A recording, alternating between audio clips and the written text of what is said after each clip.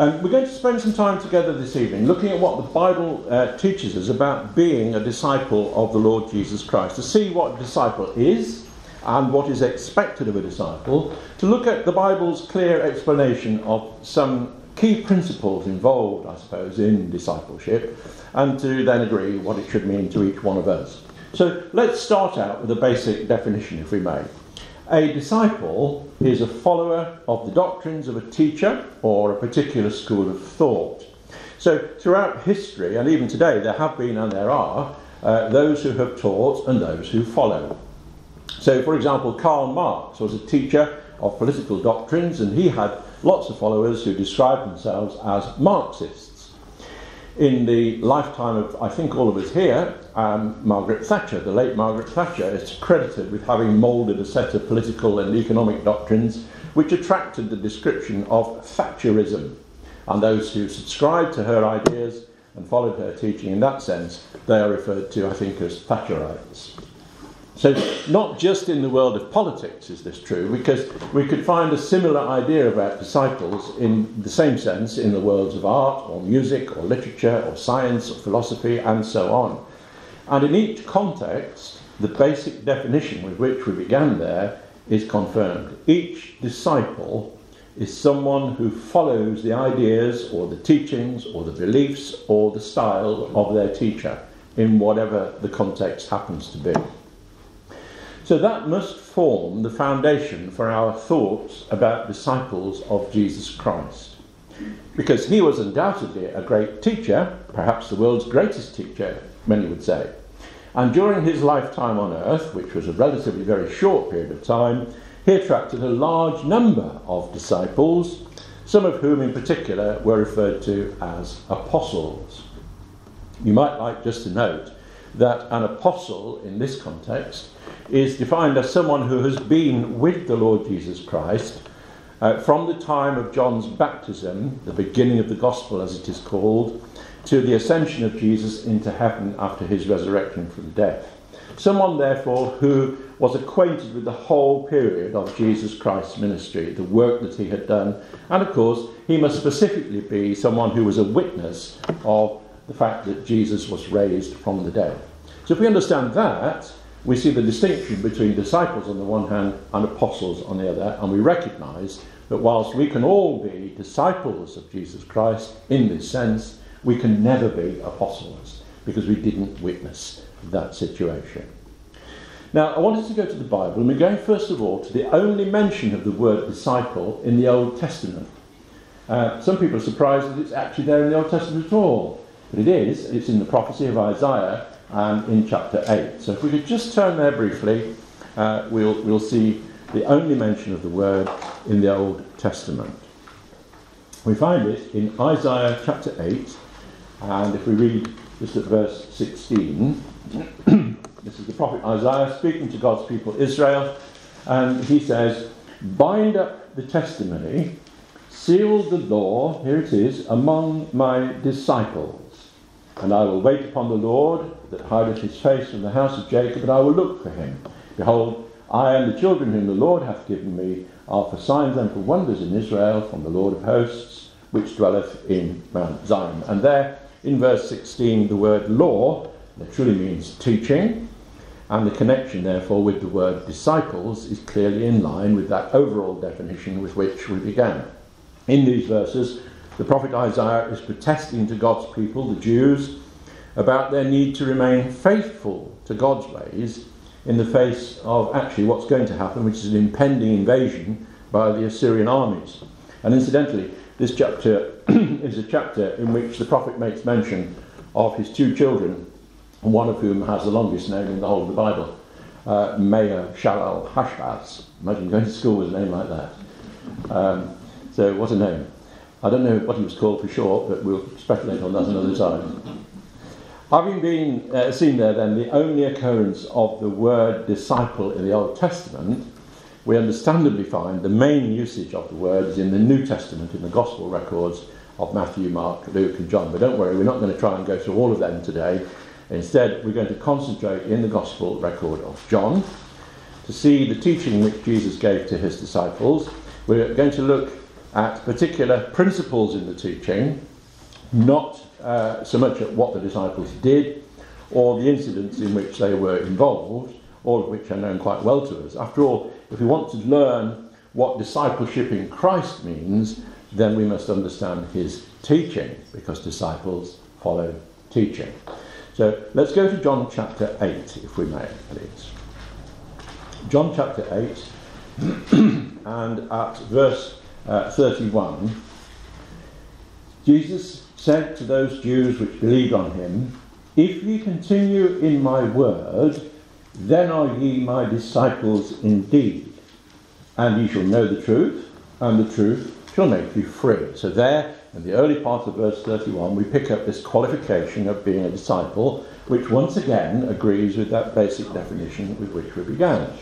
These Jews to whom Jesus was speaking, John tells us that they believed in Jesus, in the things that he was teaching them.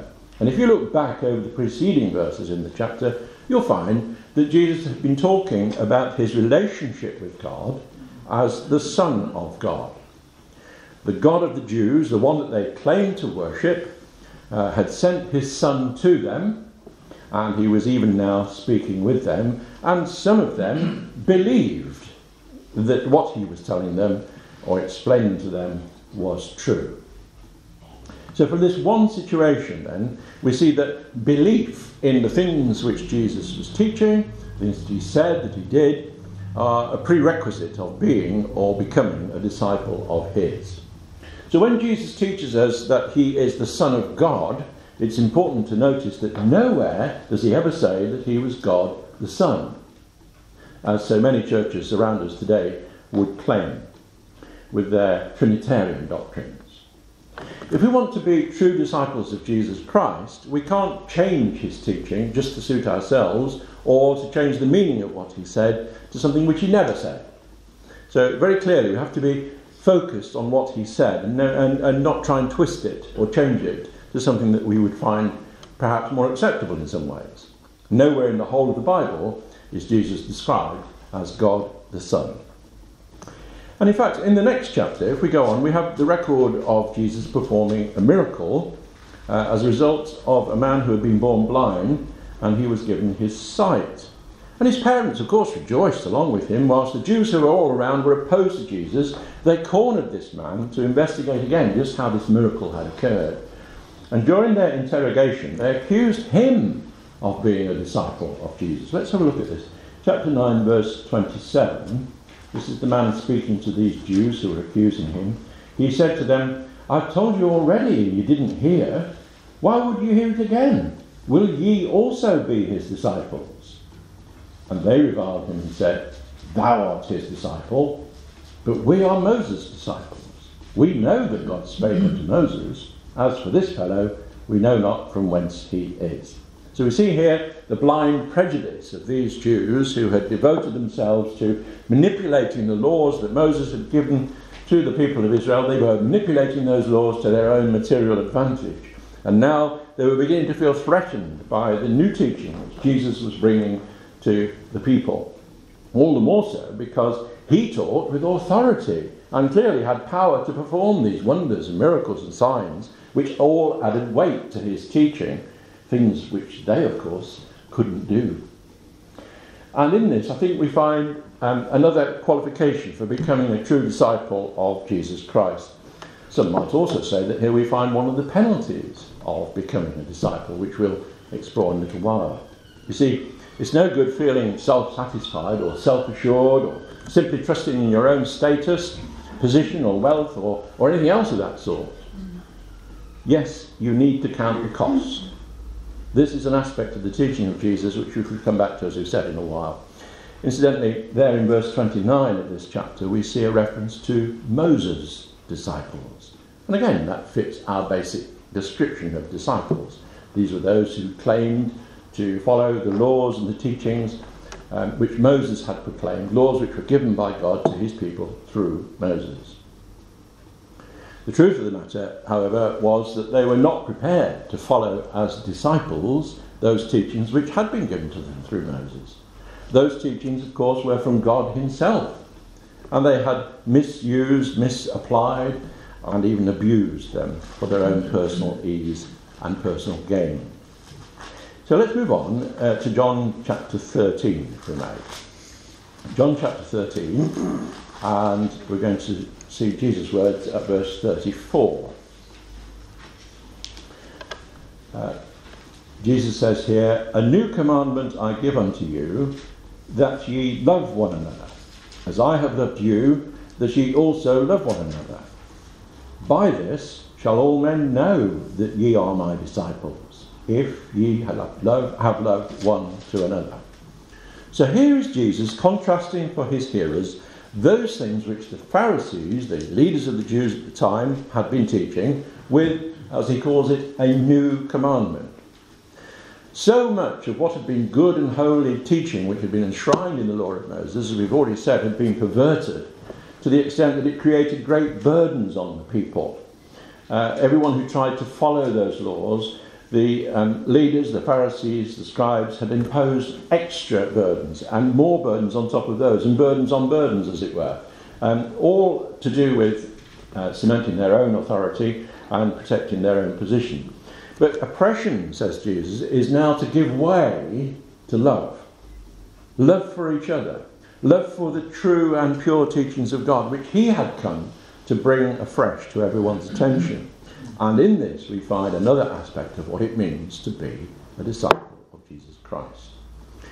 The love for each other, of which Jesus spoke at this time, he also qualified by saying that, as we've read, disciples' love for one another should be just as he had loved them. And to what extent did he show his love for his disciples? Well, he died for them upon a wooden cross. And that's the measure of the love which his disciples here are asked to strive both to understand and then to aim for themselves in their own lives.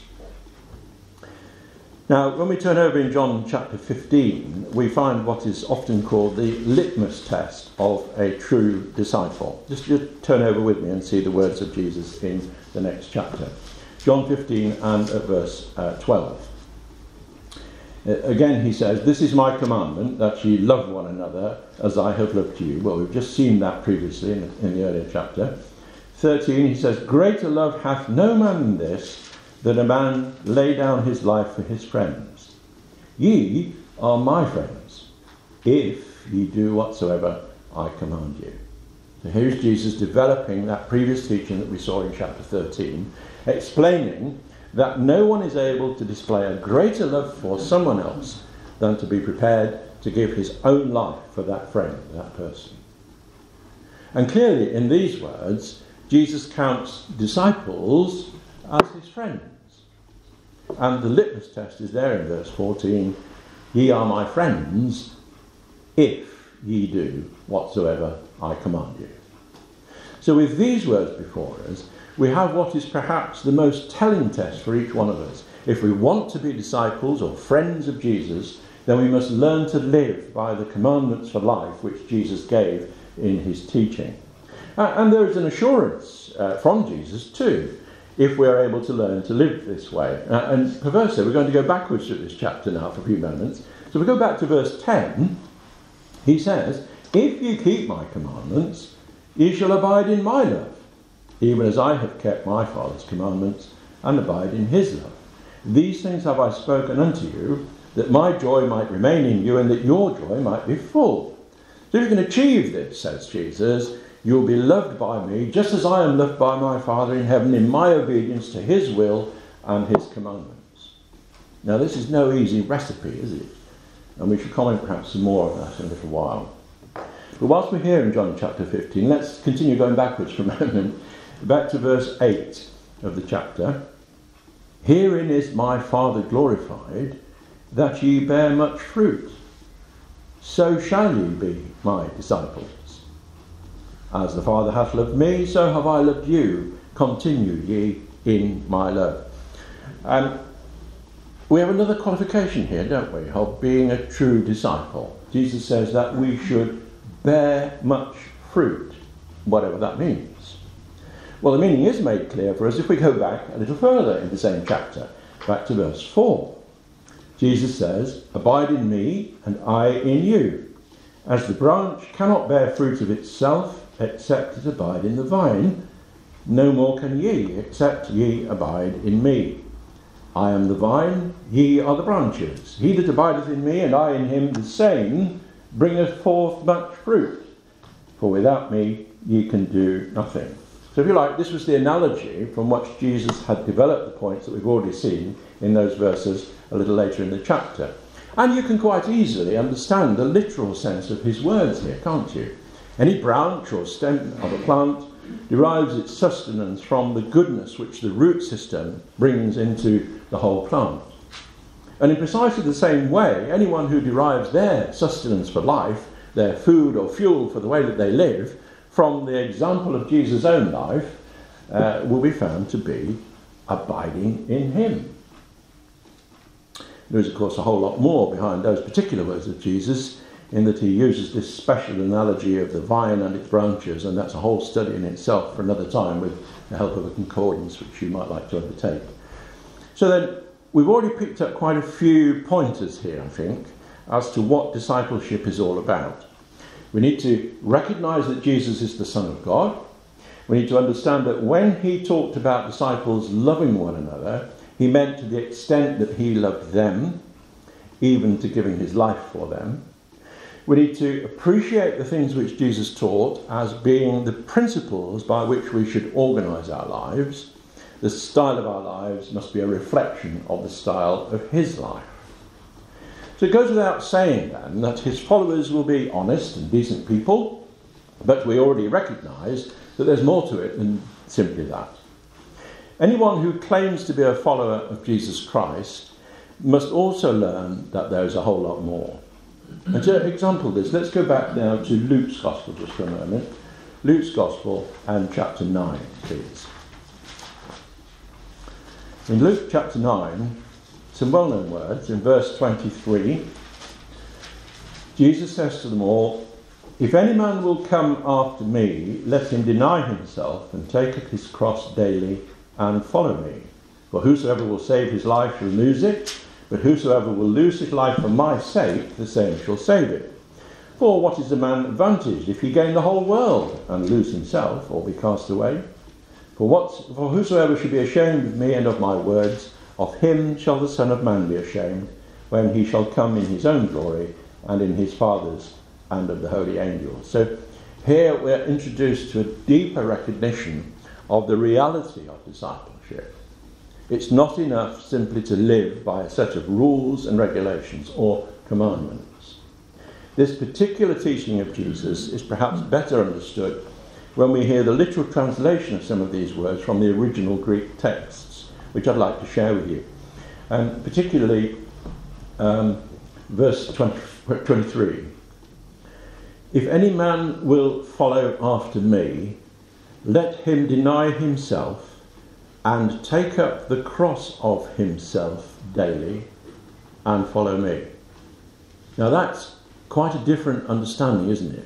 It helps us to realise that what Jesus is telling us all is that before we can even begin to follow him, we must recognise ourselves for what we truly are, sinful people with this inbuilt proneness to committing sins, and then therefore recognise our need of him as our saviour. The weight of our own human nature is something that, having recognised it for what it is, we need to bear each and every day, looking at the example for living which Jesus gave us. So I think that literal translation helps a little bit in clarifying what he's trying to say. Because the Bible tells us that Jesus was tempted in every way, just as we are, and yet he committed no sin. He bore the weight of his own human nature daily and went to the cross in obedience to his Father's will. His death, the sacrifice of a perfect sinless man, provided a way for you and me to be reconciled with God, our Father in heaven. As far as our own lives are concerned, we can all think of things, I guess, with which we could perhaps live without. Things perhaps that we ought not to be involved with. We can all think about our own particular weaknesses and see that we must learn to deny self in this context. Just come on while we're in Luke to chapter 14. Just one verse I want to pick up there for us. chapter 14 of Luke and verse 26. This is the extent of self-denial now. Jesus says, "If any man come to me and hate not his father and mother and wife and children and brethren and sisters, yea, and his own life also, whoa, he cannot be my disciple." At first, those are very daunting words, aren't they? I'm not exhorting us all to go home and hate our wives or husbands or children at all. Jesus, you see, knows our human nature so well, and he recognises the close ties which exist in families based upon our very nature. Yet he tells us here that if we find the blessings associated with being his disciple are attractive to us, then we must put this above all else, including family bonds if necessary. Of course, the greatest blessing in this life is to be found when the whole of a family has taken on board the idea of being disciples of Jesus, because then the tensions and the problems that might otherwise arise can be faced and shared together. If, however, the family or any individual member of the family is against us in our decision to follow the Lord Jesus Christ, then we must be clear that a true disciple will choose to follow Jesus rather than appease the family. It's a hard lesson. In this chapter, Jesus goes on to create examples of people who carefully count the cost before setting out on their chosen projects in order to ensure that they've got sufficient resources to complete the task that they decided to undertake. And he's not simply referring, of course, to financial resources. In the context of true discipleship, we may require significant resources of an emotional kind. We may need to face up to the fact that a serious illness must not hold us back. We may find that the very person we love so deeply is unable to share our conviction. But whatever the test, the promise is the same.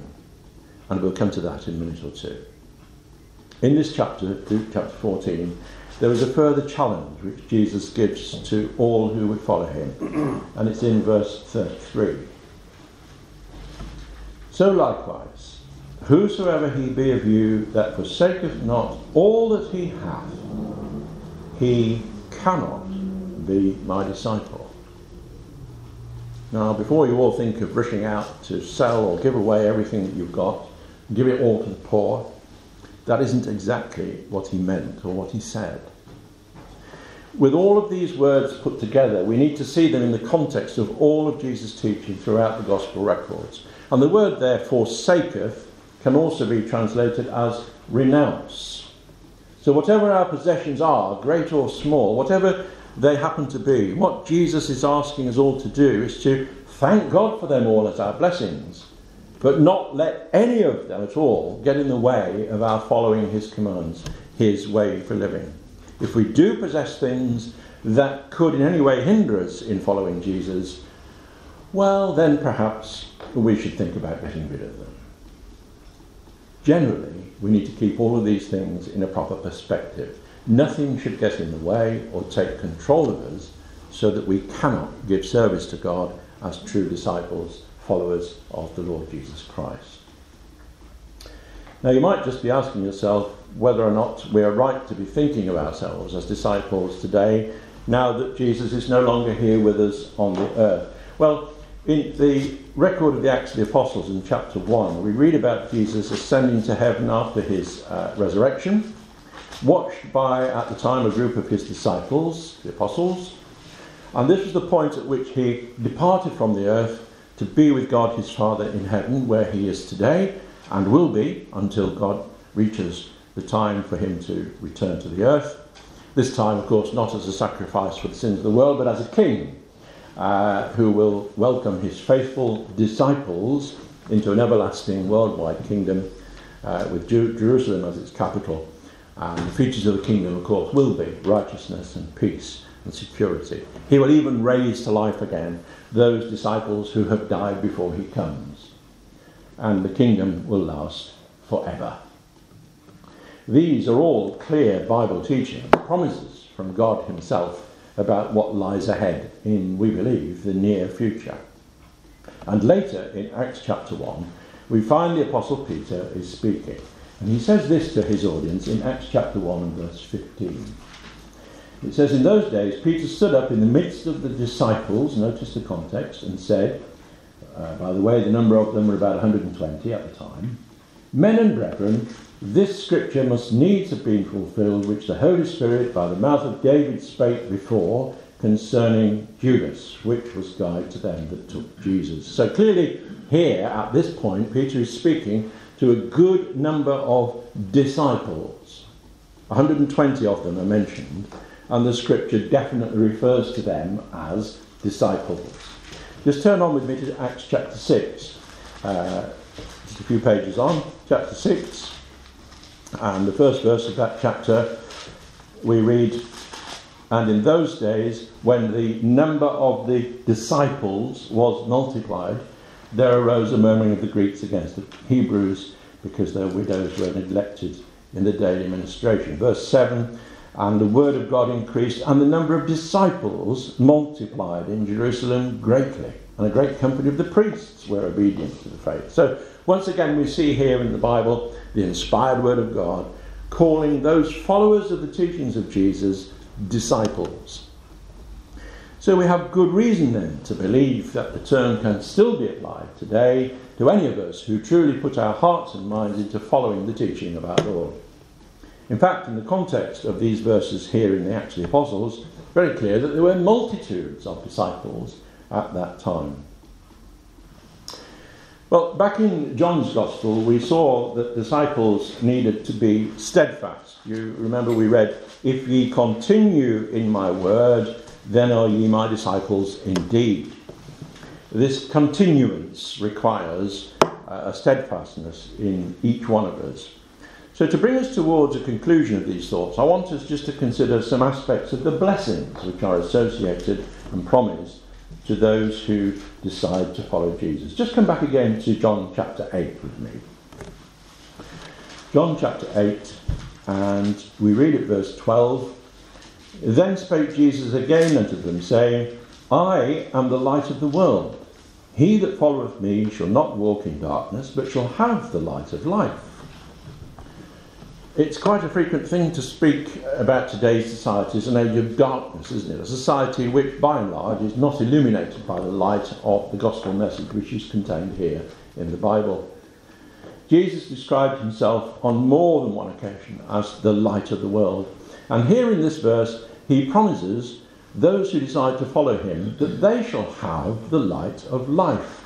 Let's continue this idea over in chapter 10 and at verse 25. Here Jesus answered the people and said, "I told you, and ye believe not. The works that I do in my Father's name, they bear witness of me. But ye believe not, because ye are not of my sheep, as I said to you. My sheep hear my voice, and I know them, and they follow me. And I give to them eternal life, and they shall never perish, neither shall any man pluck them out of my hand." So using a different analogy now, Jesus says that he's speaking about the sheep and the shepherd, that analogy, and he's making a similar point for us here, isn't he? Those of us who really are trying to be his disciples, his sheep in this context, will hear his voice. And his words are recorded here in the pages of the Bible so that we may read them at any time or in any place and listen to what he requires of us. In a sense, those words that we read by way of introduction from Paul's letter to the Ephesians encapsulate for us, I think, both the challenge and the rewards, the promised rewards for disciples. The rewards are promised not at simply some point in the future, could be any time, we don't know how long. It's not like that. The rewards are promised for this life, as well as sometime in the future. Just check again with me in Ephesians chapter 5, would you? And the first couple of verses there. Paul writes, "Be ye therefore followers of God as dear children, and walk in love." There's that theme again. "As Christ also hath loved us, and hath given himself for us, an offering and a sacrifice to God for a sweet-smelling savour." So here in the opening verse, Paul has latched right onto the theme that we've been developing in John's Gospel record. And he goes on in verses 3 to 5, as we read together earlier, to enumerate a list of things which true disciples will have absolutely nothing to do with.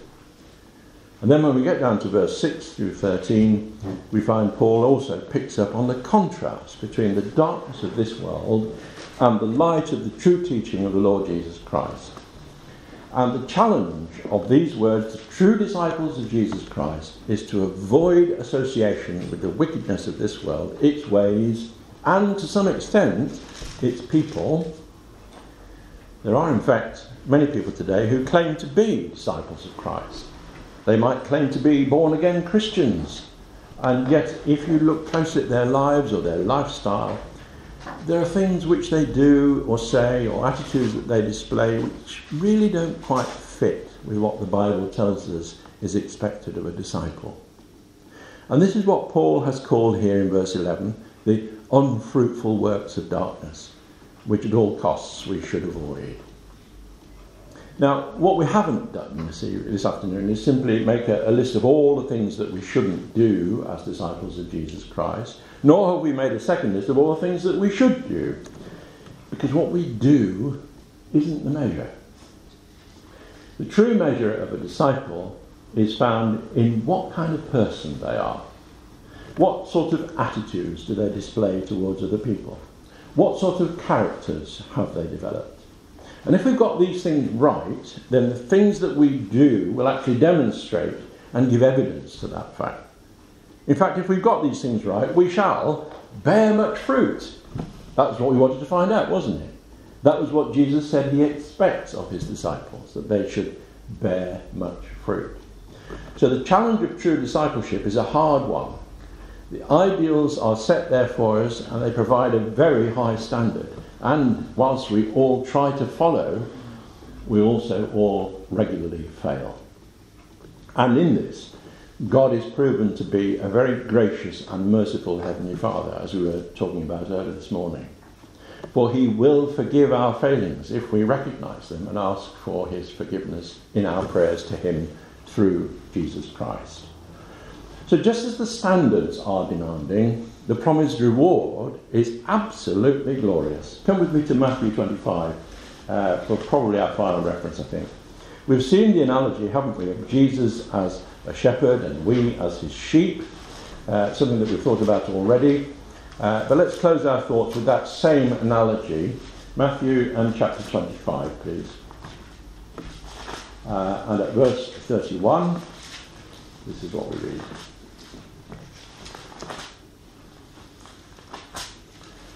When the Son of Man shall come in his glory, and all the holy angels with him, then shall he sit upon the throne of his glory, and before him shall be gathered all nations. And he shall separate them one from another, as a shepherd divideth his sheep from the goats. He shall set the sheep on his right hand, but the goats on the left. Then shall the king say to them on his right hand, the sheep, Come, ye blessed of my Father, inherit the kingdom prepared for you from the foundation of the world. So this is the time when Jesus will have returned to the earth, and he will come as judge, and clearly, as we read, there will be people in the category of either being sheep or goats. The sheep, Jesus' true disciples, we've seen already, that's the description of them, and the promise is held out to you and to me if we are in that category, if we are following in the ways of Jesus as his disciples, his sheep. The promise that is held out is very, very clear, isn't it? He says, Come, ye blessed of my Father, inherit the kingdom prepared for you from the foundation of the world.